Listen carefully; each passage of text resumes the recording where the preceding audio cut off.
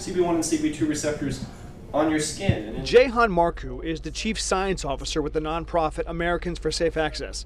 Nationwide, he trains medical marijuana companies on the product they sell and the wide range of unique implications of operating such a business. He brought his expertise Monday to a session for some of Maryland's first licensed medical marijuana dispensary operators.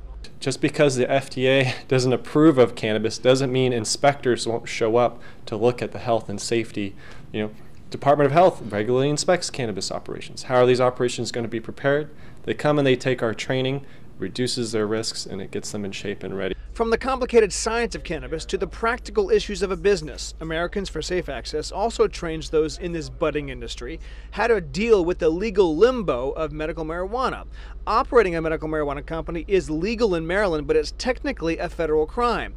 The Trump administration has indicated it would continue to relax enforcement on medical marijuana businesses as long as they follow certain business rules. Even if they take efforts to shut down your business, you have legal protections because technically they're not supposed to be doing that. But just in case, this day-long training has a section on how to respond to a federal raid.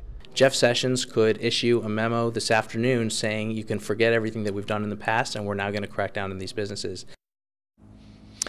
Recreational marijuana use is still illegal in Maryland, but a Goucher College poll released today showed 58% of Maryland residents support legalizing it, 36% don't support that.